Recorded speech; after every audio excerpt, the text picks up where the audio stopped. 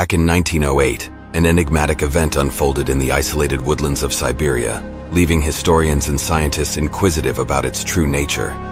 On June 30th, 1908, a powerful explosion rocked the remote Tunguska region of Siberia, devastating an area spanning more than 2,000 square kilometers of forest.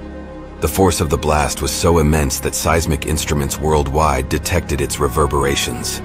For over a century, scientists have diligently endeavored to unravel the enigma of the Tunguska event. Numerous theories have emerged to account for the phenomenon. Some speculate that a meteorite might have collided with Earth, causing the devastation, while others contemplate the possibility of an extraterrestrial spaceship crash.